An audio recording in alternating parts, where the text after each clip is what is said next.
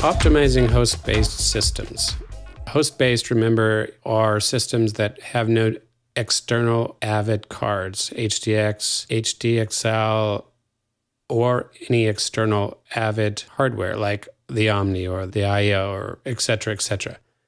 Host-based is where all of the power is coming just from the computer itself. And I am on such a system, so lucky us. Let's go to the toolbar, swing out to Setup, and go to Playback Engine. And here we have the Playback Engine dialog. So the first choice that we have is that of hardware. I'm on an Apogee Symphony system with a Rosetta 800 and a card. That's what I've got. I might want to send an Epic session to my buddy who's in a train station in Italy. He doesn't have the outputs that I do. He doesn't have the inputs that I do. So I might say, switch to built-in and do a save as so that it all plays well on his little computer. The minute I switch this, Pro Tools is going to want to open and reclose this session, so I'm not going to do it. Hardware buffer size. All these buffer settings, all this processing, all this usage limit, every single thing that you see in this window can be brought down to two easily understood scenarios. Scenario 1, I am in the creative mode. I want to record fast. I want to listen back fast. I want to move quickly. I want to arm a track, sing a vocal, and not have that vocal appear in my ears, milliseconds later. I want it immediate if I'm doing a Charlie Parker bebop guitar jazz solo, at 140 beats a minute. I don't want latency. I don't want to hear the band in one time frame and have my playing be milliseconds behind it. Okay, so that's scenario 1, the creative scenario. Scenario 2 is the editing scenario. I'm now out to a place where I've got a huge session. I've got tons of plugins. All my tracking is done. All my creativity is done. And I've got a ginormous epic session that is starting to slow down. And it's not performing well. I'm getting a lot of disk errors. Everything is slow to redraw. Everything is just gurging along. That's scenario 2. Okay, so scenario 1, keep these low. Keep those hardware buffer settings low. Scenario 2, grab all the power you can get, okay?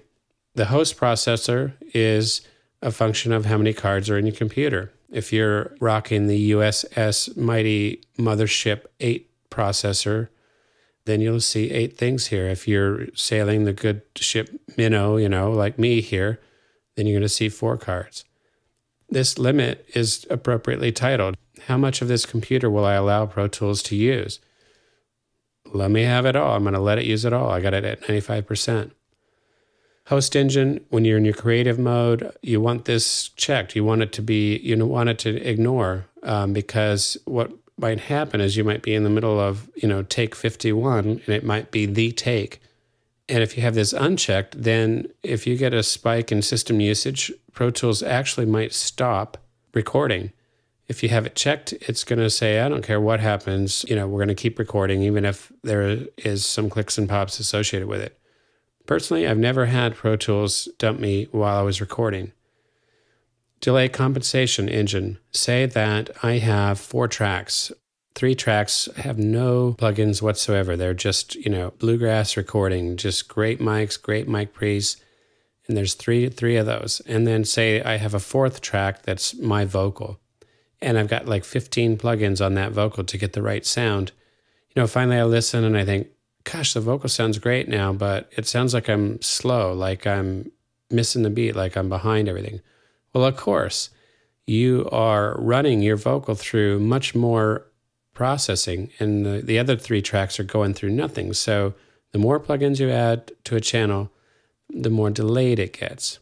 Okay, so to prevent that from happening, you can stick this up to the maximum. Now, there's an example of, hey, doing this is going to make me dump your session and reopen it. Do you want to do this? No. Just saying. Disk playback, cache size this is new in 10. The default is what it comes up to normal. I have 6 gigs of RAM on this machine, so I can allocate up to 3 gigs of files in the cache, which is pretty rocking actually. So I'm going to do that. and it's going to make my drives work less hard. And if you ask me, the less hard those drives work, the longer they're going to last. Okay, you may not see plugin streaming buffer. It's only if you have structure installed, which I do. And this has to do with how quickly that structure plays back. Okay, that's optimizing host-based systems.